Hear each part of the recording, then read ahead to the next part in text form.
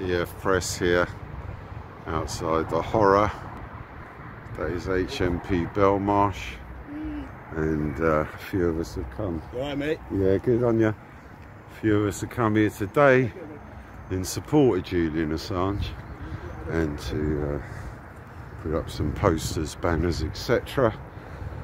Hand out some leaflets at the traffic lights, and we're going to come back to Belmarsh next Sunday, a week Sunday, to protest the 2-year anniversary of his kidnap by the US-UK forces back in 2019.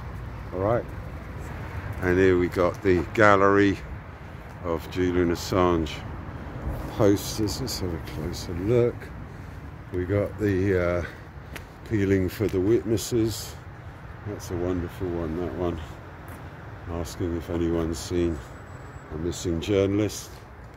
And we got the fantastic yellow ribbons.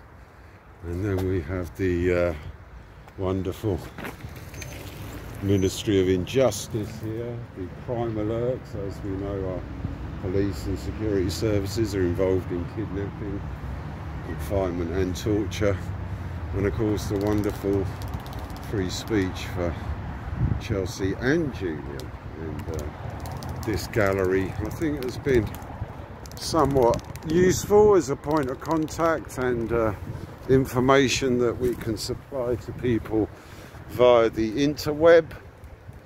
And somewhat later this afternoon we're going to make our way to the Freedom March in the west of London to promote the freedom of speech and also the anti-police crime sentencing courts bill. So that will be a thing, and we've got a few of us here doing the information sharing. Thank you very much.